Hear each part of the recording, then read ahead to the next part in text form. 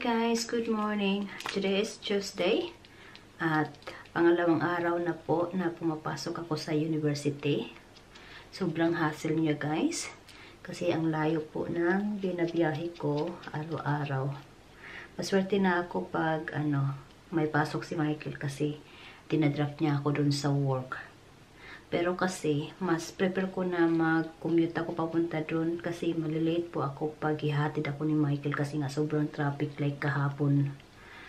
Imbis na yung biyahe namin is 45 minutes lang, naging 1 hour and 15 minutes po siya.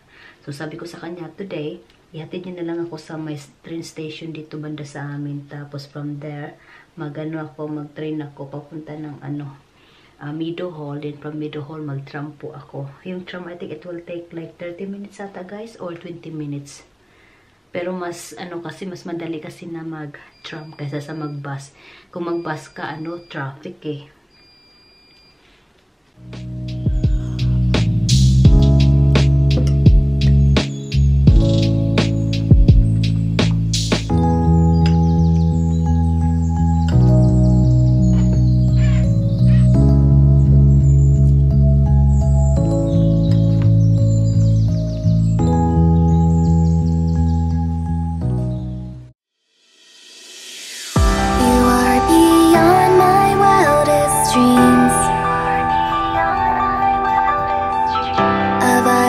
magic that's bursting through the seams.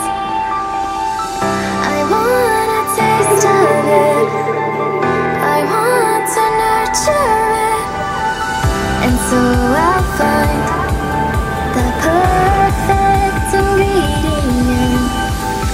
Close your eyes right before you cast a spell. Listen to your heartbeat that churns and swells. A sweet aroma fills the air.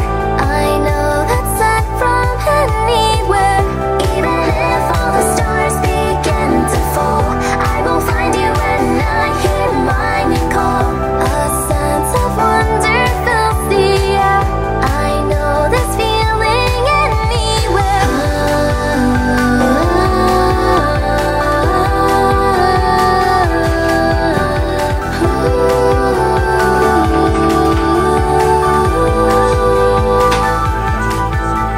Sugar, spice, and everything nice, clean and low, and all that sparkles. I can't wait to be enchanted.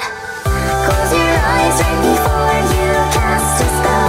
Listen to your heartbeat that churns and swells. Guys, nandito na po ako sa university and so far ako lang po ang nag-iisang estudyante at the moment. Sobrang aga ko kasi, pero para sa akin kasi mas mabuti na po yung maaga kaysa sa gahol po ako sa oras, especially na nagko-commute po ako guys. And total hours po ng aking commute ay 1 hour and 45 minutes. Hindi ko napansin na mahaba pala yung nilalakad from tram to medical school. So today I think ang topic namin is about sa paggamit ng referencing, kasi yan po yung mga problema ngayon sa mga estudyante at the moment, kasi especially na hindi na po allowed na magbigay kami ng draft. And now I think yung level ng writing na dapat namin ipasa at the moment guys is level 5. First year namin is level 4 lang, which is mas madali.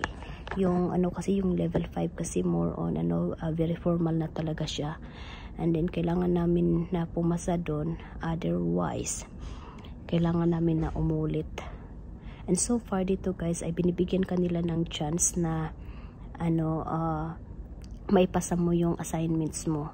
Hindi siya kagaya sa Pilipinas na pag may exam tayo, 'di ba, multiple choice. Dito guys, more on writing siya sa research. So ang course ko at the moment guys is Trainee Nurse Associate Apprenticeship. So yung tuition po namin ay bayad Tapos sumasahod din po kami guys ng band 3. Mas mataas siya sa sahod ko dati nung band 2 ako. And para sa akin, worth it po siya, although sobrang busy, saka sobrang daming assignment na kailangan mong ipasa. Pero pag once na nakatapos ka na guys, ano siya, maganda po siya na apprenticeship. Kasi pwede ka mag-top up into nursing or midwifery pag ginusto mo.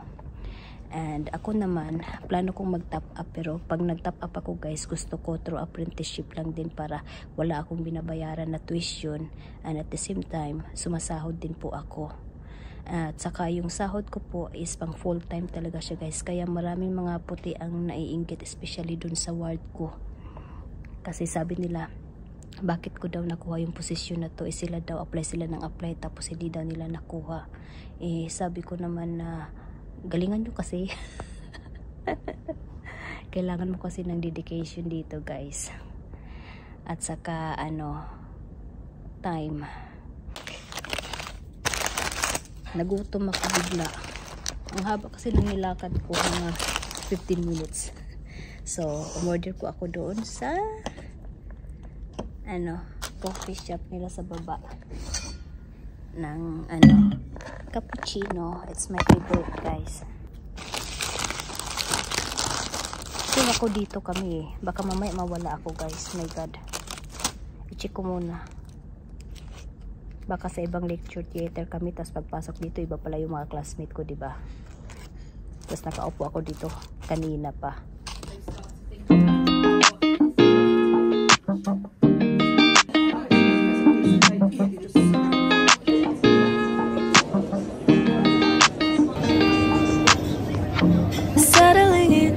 Settling down, falling in love, not falling out. I keep on falling in. Each of us both done in the crown. A crown, a crown, a crown. A king and a queen, royally bound. Yeah. Both called it from the beginning. Called it. We knew that the right to be nice. Knew that the right to be nice. We do what we gotta do to stay winning, winning. The fuss and the fights we'll keep in trust. And you make me wanna say, I love you better today than yesterday. Every day is gonna play out the same, the same, the same, the same. Hey, I love you better today than yesterday. Every day is gonna play out the same. It's gonna play out the same.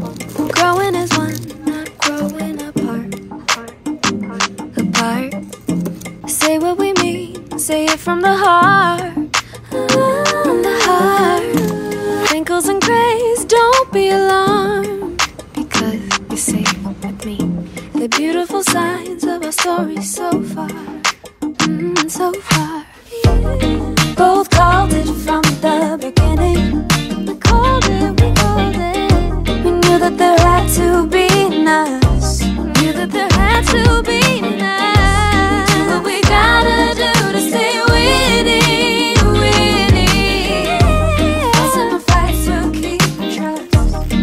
And you make me wanna say, I love you better today than yesterday. And every day is gonna play out the same, the same, the same. Gonna play out the same. I love you better today than yesterday. And every day is gonna play out the same.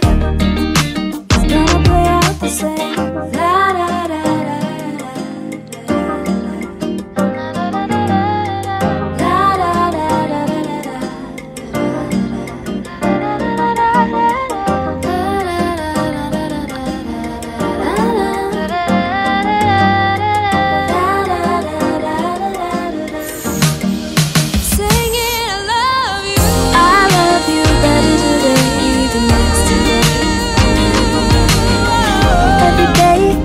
Play out the same.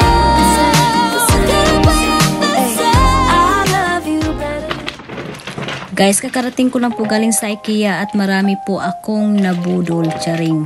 Ito, bumili ako ng lagay ng ating suka, patis, toyo, saka oil, saka imbodo, saka yung fried onions, then yung para sa freezer guys, yung may ziplock ba yan.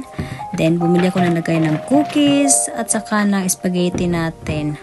Makikita nyo yan guys sa next natin na video na sobra ang ganda niya talaga. Saka maganda yung quality ng mga jar nila. Then bumili ako ng cortina kasi ang ganda niya, kahit manipis lang siya pero good quality po siya guys.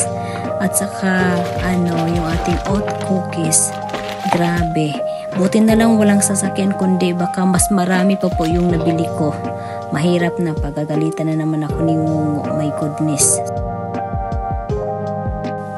Kain tayo guys ng ating takeaway na spaghetti. Yung order ko po is yung original na chicken. Ang binigay po sa akin is spicy na chicken. Hindi ko po yan naubos. My God, sayang lang talaga. Mas masarap yung spicy na chicken sa Pilipinas, pero bakit parang dito sa UK sobrang anghang niya. Yung parang pakiramdam ko puro siya powdered chili yung nakakoat sa chicken ko. Nagkaalmuranas tuloy ako. My God. Bye-bye.